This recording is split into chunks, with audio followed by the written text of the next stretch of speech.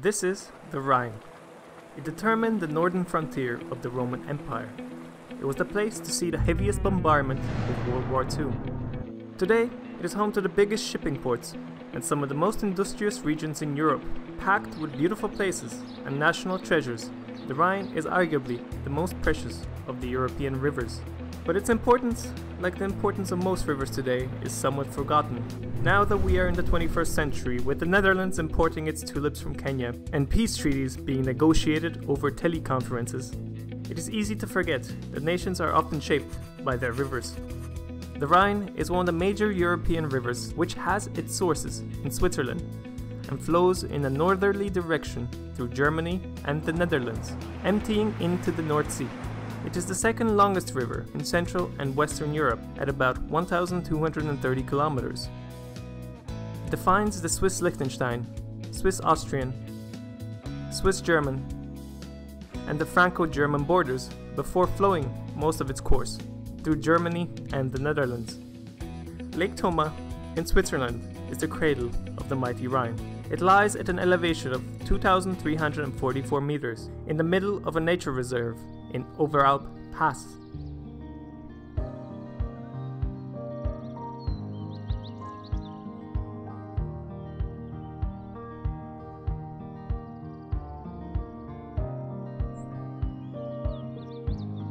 But you might not find the Rhine marked on your map yet. The tiny stream coming out of Thoma is called the Vorderrhein, and it needs to join up with Hinterrhein before it becomes the Rhine.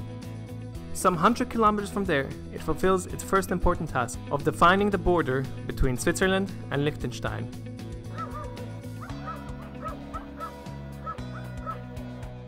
Shortly thereafter, it flows into Lake Constance, where Germany, Austria, Switzerland meet.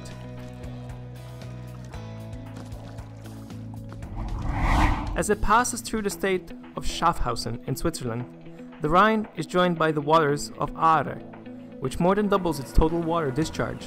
From there, the Rhine runs some 100 kilometers while defining the Swiss-German border, until it reaches the tiny town of Augst, which is said to have been the first Roman settlements on the Rhine. Just a couple of small turns from there is Switzerland's one and only port city, Basel. Currently, roughly 10% of all goods imported to Switzerland arrive through here. Basel is the final destination for most cargo ships, as at this point they tend to turn around and head back to Rotterdam. For a large part of its history, this has been the Swiss gateway to the world.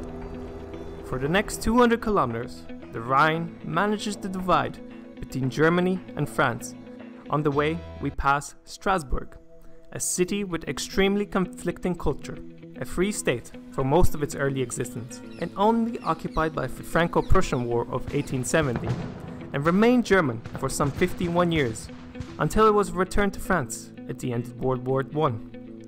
Of course, then there was World War II, and Germany had to give it back one more time. Soon, the Rhine enters Rhineland-Palatinate, and Mannheim is the first of the major cities. It is home to the first reported bicycle ride on June 12, 1817 by Baron Karl von Drais, when he covered 13 kilometers in less than 1 hour. In my opinion, a slightly less important breakthrough for the city came around sometime in 1885 when Karl Benz drove his motor wagon. Some 70 kilometers upstream, we reach Mainz, home of the man of the millennium, Johannes Gutenberg, inventor of the printing press. Originally, the town dates back to a Roman settlement that served as a military outpost protecting the northernmost border of the empire. The Mogonticum Theatre was the largest Roman theatre north of the Alps, seating some 10,000 visitors. Next comes Koblenz, a city in the crossroads of Europe, once a major Roman trading center, as the capital of Prussian Rhine province, and more recently as one of the many scenes of heavy fighting and bombardment. The Rhine quickly passes Bonn and Cologne, both of which originally started as Roman settlements, otherwise known as Bona and Colonia Agrippensis. Bonn is famously known as the birthplace of Beethoven, where he spent his childhood. Cologne, with its central location, naturally got completely leveled during the war. The only thing that remained standing was the Cologne Cathedral, which suffered 11 hits during the bombing. Its tall spires made it a noticeable landmark in the area. Just a little further down the stream is Düsseldorf and Duisburg.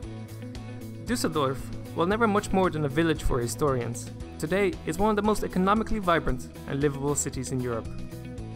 Duisburg, on the other hand, is the largest inland port in the world, while being 160 kilometers away from the North Sea, and is considered a seaport because it serves ocean-going vessels that travel to Europe, the Middle East and Africa. It, along with Essen, was the industrial center of Germany, and because of this, Duisburg in particular may have been the single most heavily bombed city in World War II.